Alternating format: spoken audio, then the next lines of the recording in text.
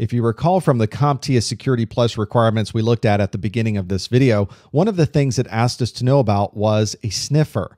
And it has a little bit of a double meaning in our industry. It's sort of a generic term we're now using, but the term sniffer is actually a product. It's actually a registered trademark of a company called NetScout Systems. It's a product that's been around for a long time, and because it has such longevity in our industry, we've almost used the name generically as a device that is able to capture packets from the network and provide us with analysis and decodes of that information.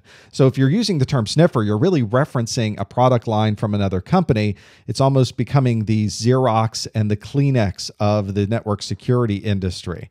There are very common ways to capture packets and display those packets on the screen, and that's really what we're talking about. When you hear somebody say sniffer, what they're really talking about is a network analyzer. It's something that can grab those packets and show them in plain English on the screen what's going through the network. Take all those ones and zeros and those signals that are going across that Ethernet connection and somehow put them all together and show us that that was a web conversation or exactly what might be going across that link. Very, very common technology. In fact, these days it's almost an easy one to find because there are some very good open source options. One of the most popular network analysis tools you'll find is one called Wireshark. If you go to wireshark.org, you'll be able to download that, load it on your machine, capture your packets from the network right now, and be able to see exactly what's going on your protocol analyzer.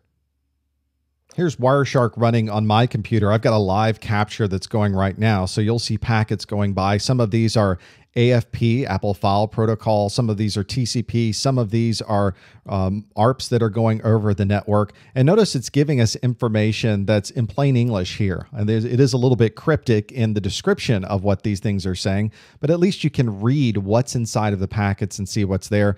And at the bottom of the screen, we have decodes that break out for us exactly what's going on. You can see exactly, for instance, communication that I'm doing with Dropbox from my computer Prometheus over certain port numbers and namespaces that are in use. So if you're running into security issues, you want to know exactly what's going on the network, who's accessing a certain server, what is that person doing when they access that server, using Wireshark or another protocol analysis tool can tell you exactly what traversed your network.